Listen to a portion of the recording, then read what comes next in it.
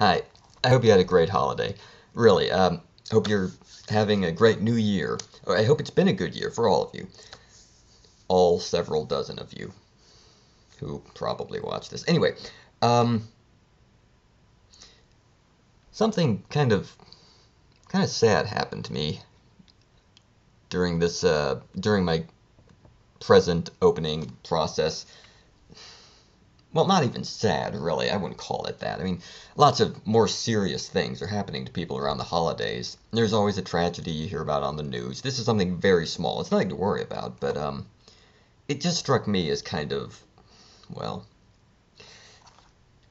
okay.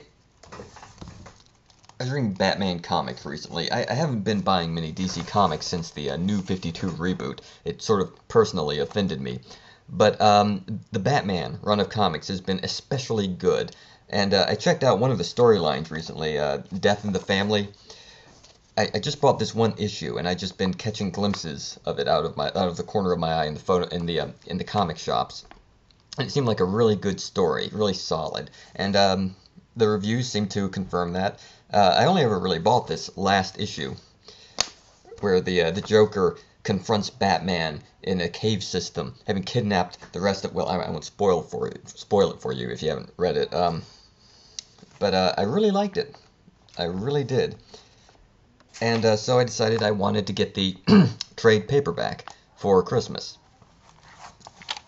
And I did. Nice fat trade paperback. Really fancy, covers that are covered and hardbound. I actually prefer paperback, but this is a hardcover edition. It was, this is great in any case. Kind of neat having a hardcover. But you know what? I noticed something when I was reading through it.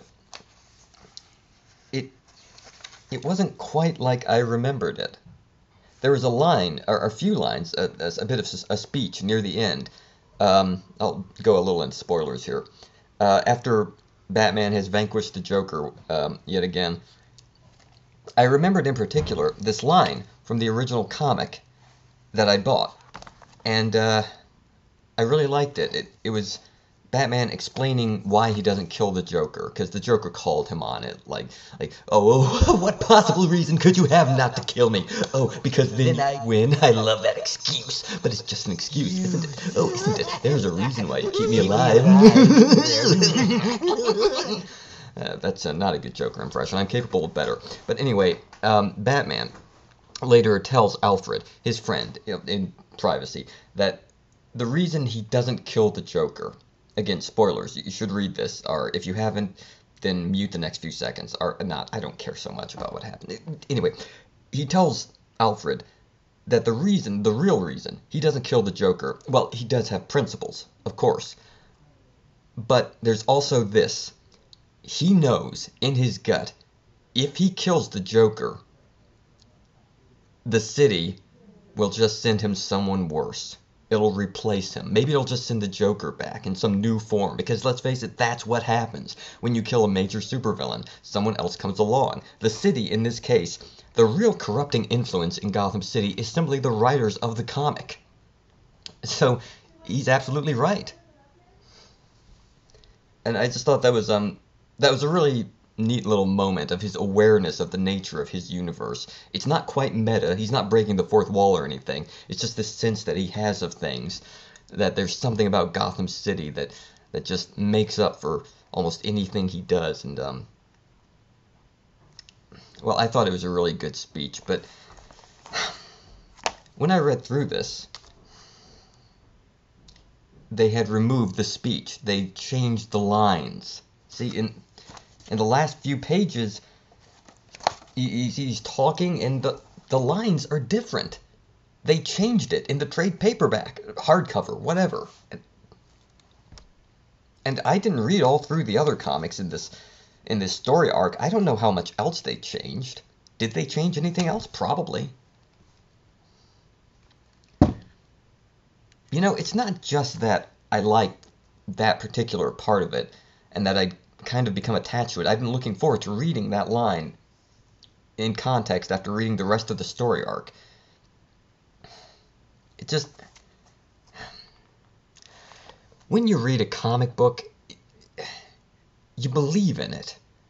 Even the bad comics, usually, you believe in it. There's this reality which takes place, which covers your imagination.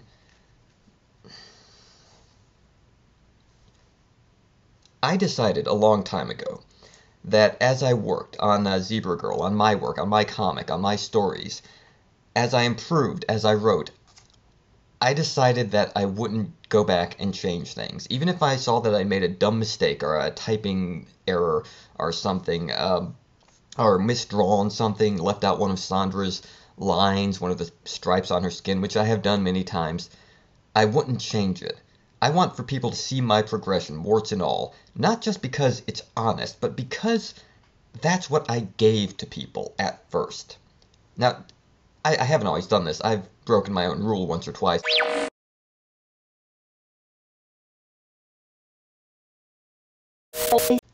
Yeah, the camera crapped out. But as I was saying, I've broken my own rule once or twice. But, I believe that the nature of art and artists is that when you make something, when you give it to people, well, it is, by its very nature, a gift, and you can't take back a gift. When you make a work of art, when you give it to the world, it becomes theirs. It becomes the audience. It belongs to them. It doesn't belong to you anymore. It's like George Lucas. When he started messing with the original trilogy, I can't approve of that. I never have. I mean, I've heard people defend him saying, well, it's his trilogy. He should have the right to do what he wants with it. But it's not. It belongs to the people who originally saw it. Those people have a right to enjoy the work of art that was the original Star Wars trilogy. That's what they saw. That's what they fell in love with. That's the reality that was given to them. And you can't just change a reality without making it fake. And, you know, this story, Batman, A Death in the Family, where the Joker comes out of hiding, his face torn off, and goes on a worse rampage than ever, you know, I believe in it. When I just came in on the end, just buying the last issue of the arc, I bought into it. The characters played out in my head. What they did mattered to me. You know, that's part of imagination. But seeing it in trade paperback, someone went back and rewrote the lines for what I guess they thought was better. And that makes it seem less real to me. It's like, DC has been doing this lately.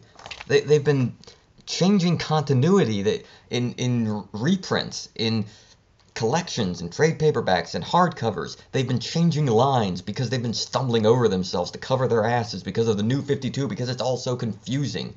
And as a result, the DC universe has become less real. It's become ethereal and malleable. These things are supposed to matter to us. That's what the writers want. That's what they're trying to achieve.